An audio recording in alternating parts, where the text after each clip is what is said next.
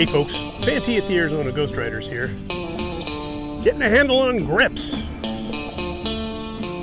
Gun grips, that is. Let's look into it. Anyone who owns a pistol has at one point thought about the grips. The grips' primary use are as a handle for the gun. If they're too slick, the gun will slip in your hand. If they're too big, you won't get a good hold. And if they're too ugly, nobody will talk to you. Well, that may not be entirely true. Secondly, grips are a way to customize your firearm. There are a lot of different medias for gun handles. Wood is probably the most common on Old West guns. Walnut was shipped with many revolvers in the Victorian era. Wood offers a certain texture that is good to hold on to. However, many guns today come out of the shop with a slippery polyurethane coating for protection.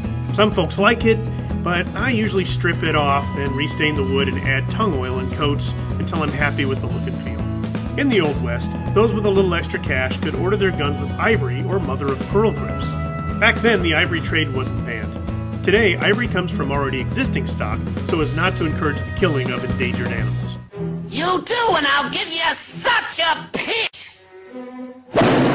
If you're playing a poor cowboy or miner, then the option of mother-of-pearl or ivory may not be the best choice. Although those characters could save up money for such finery, it wasn't a very practical use of their earnings. Gutta percha, an early form of plastic, was another grip material that was shipped with many firearms. It came in a blackish color, and unlike bone or wood, was not prone to shrinkage.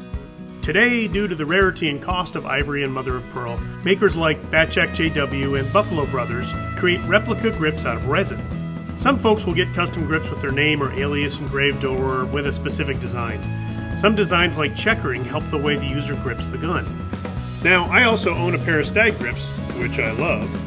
However, Stag is controversial because there isn't a verified pair of Stag grips that dates prior to the 20th century.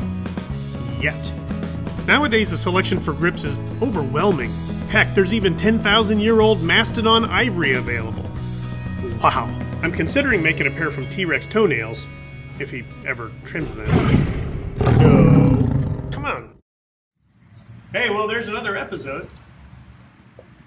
What you got there, Batjack? Duct tape. Why do you have duct tape? Fix some grips and some other things. Yeah, well, you know, here's something interesting. A little Old West tidbit for you. They didn't actually have duct tape in the Old West. So if they needed to repair grips or something like that, they would wet rawhide, wrap it around the grip, and when it dried, it would create a bond. And then, oh. Marvelous. Maybe we should actually do that as an episode one day. That'd be a good idea. Hey, anyway, please like, share, and subscribe. And I'll see you on down the trail.